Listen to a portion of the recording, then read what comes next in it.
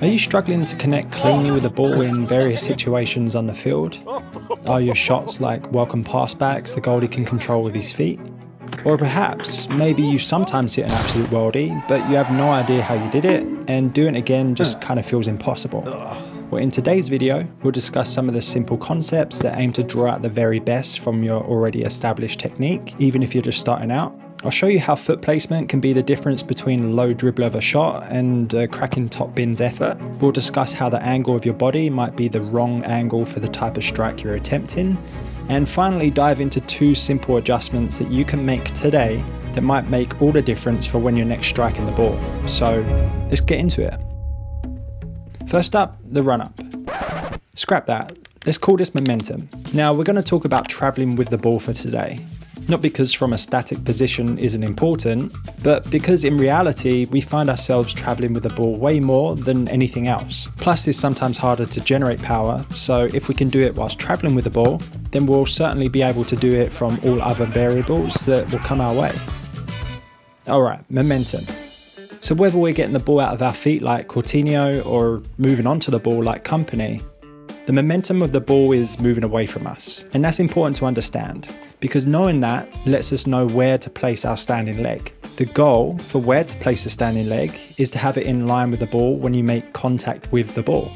And this goes for almost all striking techniques. So if you're traveling with the ball, we're going to place the standing leg slightly ahead of that moving ball, so that when our shooting leg comes through, the ball has had time to catch up, resulting in this, in line with the standing leg. Pretty cool. But real quick, what if the ball is coming towards you? Well, it's the same end goal of having the standing leg in line, so you'll need to place it just before the ball has arrived, anticipating it being in line when your striking leg comes through. Okay, back to traveling with the ball. So now onto the fun stuff. We've got the standing leg sorted, and it's time for the kicking leg. And it's important to know that I don't want you to change your current technique. Whether it's a driven shot, a curling shot, or some weird technique that you've developed, continue to do that for now. Don't overcomplicate things. So with that in mind, there are 2 adjustments that you're going to want to make. The first is perhaps the most important, and that's the extension of the leg as you make contact. If you're struggling with power, then odds are you're not fully committing to the strike. In other words, you don't have a straight leg when making contact with the ball.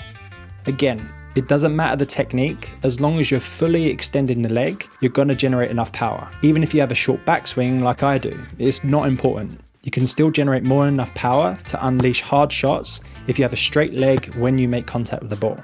This is really the main key to power in your shots. The other is what's happening inside the boot. And again, regardless of the technique, make sure that your foot is rigid. How you do this is by tightening all of the muscles in your body. And what that looks like in your boot is your toes pressing down into the sole of your boot. Kind of like a boxer would in their gloves. To have the most hard and impactful punch, you'll want to have a tight fist to leave a lasting impression. Same thing with the foot. Tighten your toes and the rest will follow. So now we've addressed the power concerns, now let's look at improving the height and accuracy. This will depend on your preferred technique, but if you're curling the ball, you'll want to lean back slightly, opening up your posture to generate more lift, connecting with the lower portion of the ball using the instep of your boot. If you prefer more of a driven shot, it's a good idea to get your posture and momentum leaning forwards. Not too much where you fall over after each kick, but not too little where you sky it from the newfound power you've drawn from within. Connecting with the very center of the ball, using the hard bone area of your foot for the most power and accuracy, remembering to push the toes down into the sole of the boot. Lastly, to ensure you completed an effective strike on goal, what happens after the ball has released your foot is just as important. Regardless of your technique, the goal, to score a goal, is to try and get the shooting leg back down to the ground as soon as possible, transferring your weight onto the shooting leg, and there we are. Now, although we haven't talked much about the nitty-gritty of the different ways to strike the ball, just adding these simple concepts to your already established technique, you'll start to build consistency through your striking ability. Once you've established these patterns in your body, that's when you can start to iron out some of the technical components of your strike. And while shooting is important, often the biggest hurdle is finding the space on the field in the first place to get a shot off on goal.